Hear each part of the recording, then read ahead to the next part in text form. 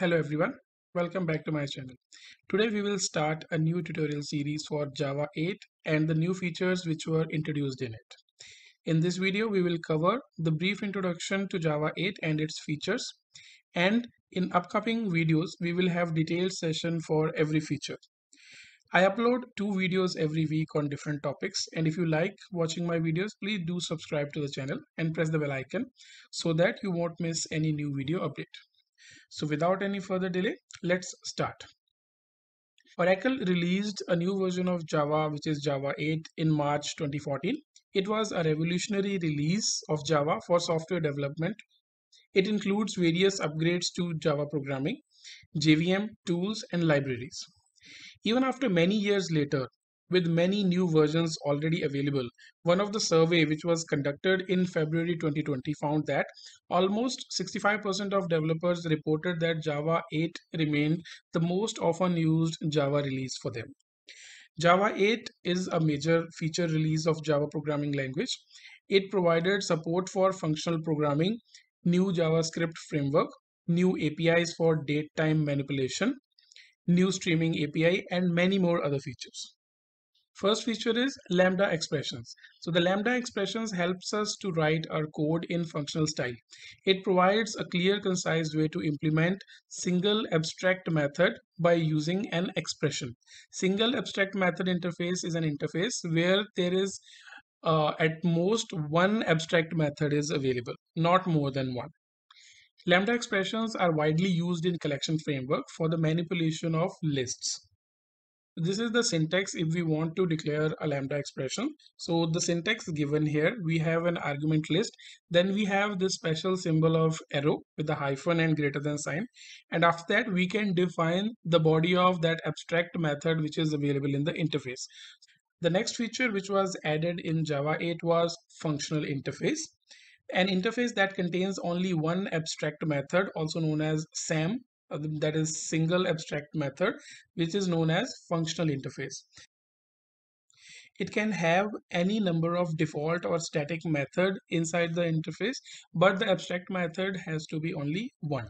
It can also declare the methods of object class as well. Next feature is method reference. Java 8 method reference is used to refer method of a functional interface. It is compact and easy form of lambda expression. So it can be used as an alternative to lambda expression. Every time when we are using lambda expressions to just referring to a method, we can replace it with method reference and it will work perfectly. Now let's see the syntax of method reference. So in this case, we can specify class name and then double colon and then the method name. The next feature which was introduced in Java 8 was optional. So in our day-to-day programming, we have faced null pointer exception a lot, and we have to do a lot of if else and a lot of logic that we need to write to handle all those null pointer exceptions. Java introduced a new class optional in Java 8. It is a public final class which is used to deal with null pointer exceptions in Java application. We must import java.util package to use this class as it is present in java.util package. It provides methods to check presence of value for a particular variable. So this is how its syntax will be. So we need to check variable var if it is null or not. So for that we can define it like optional string is the type of that variable, check null, and then we will get optional dot off nullable and that variable. After that we can use check null to see if it is having any value inside that using is present method. So it is used to check if the value is present in the variable or not, and based on that we can perform our operations. The next feature is for each method. So Java provides a new method for each to iterate the elements. It is defined in iterable and stream interfaces. It is default method defined in iterable interface. Collection classes which extends iterable interface can use for each method to iterate through the elements of that collection. This method takes a single parameter which is a functional interface. So we can pass lambda expression as an argument as well. Now let's see the syntax for using for each. So suppose we have a list and we want to print all the items of that list. So using for each function, we can use list dot for each, and the argument that will be a lambda expression here. So we can provide argument as item, and we want to print that specific item. So using this code, we will be able to print all the elements present in that list. So as we already know, lambda expressions can be replaced using the method reference. So similarly, we can use for each, and the argument we can pass the method reference system.out double colon println. The next main feature is date time API. Java has introduced a new date and time API in Java 8. The java.time package contains Java 8 date and time classes. There were few drawbacks of existing date time APIs due to which this new API was introduced. The first one was thread safety. The existing classes such as date and calendar does not provide thread safety. Hence, it leads to uh, concurrency issues that are needed to be taken care by the developers. The new date and time APIs of Java 8 provide thread safety and are immutable, hence avoiding the concurrency issues from developers. The second issue which was there was bad API design. The classic date and calendar APIs does not provide methods to perform basic day-to-day functionalities. The date and time classes introduced in Java 8 are ISO centric and provides number of different methods for performing operations regarding date, time, duration and periods. There was another drawback which was difficult time zone handling in the old APIs. To handle the time zone using classic date and calendar classes is difficult because developers were supposed to write the logic for it.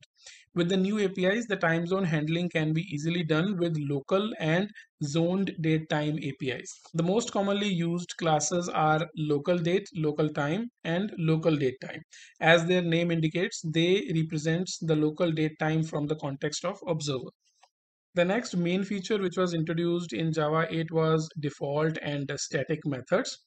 So since Java 8 introduced default and static methods in the interfaces, this feature enables us to add new functionality in the interfaces without breaking the existing contract of implementing classes. Methods which are defined inside the interfaces and tagged with the default keyword are known as default methods. These methods are non-abstract methods and can have method bodies. In Java 8, java.util.stream package consists of classes, interfaces, and enums to allow functional style operations on the elements. It is used to process the collection of objects with intermediate and terminal operations. So under the intermediate operations, we have map, flat map, filter, and sorted operations. And under terminal operations, we have collect, for each, and reduce type of operations. And this is how we can use the stream API. So suppose I have a list which name is list, and I want to square each of its element and then print them on the console. So using stream API, we can do it in this single line itself. So how it will be done? List.stream. So it will put this list collection to the stream, and after that we have map as an intermediate operation. So what it will do, it will take one element at a time and square it. And once that whole intermediate operation is done, then the terminal operation for each will be called, and it will do nothing but just printing out the mapped element. So here we will be able to see the squared value of all the elements which are present in that list. In addition to these features, there are some more features which are available here. We will not go in deep for those. So these are like JavaScript engine, then we have string joiner, we have collectors. In Java 8 base 64 encoding decoding was also enhanced. Then we have parallel array sorting. In addition to these features, there are few functional interfaces which are provided in Java 8 itself, so which are predicate, functions, consumers, and suppliers. So in our upcoming sessions, we will see all these components in detail as well as in practice also. That's it for this video. Thank you very much for watching. So if you like the video, please subscribe to the channel and press the bell icon. Thanks for watching. See you next time.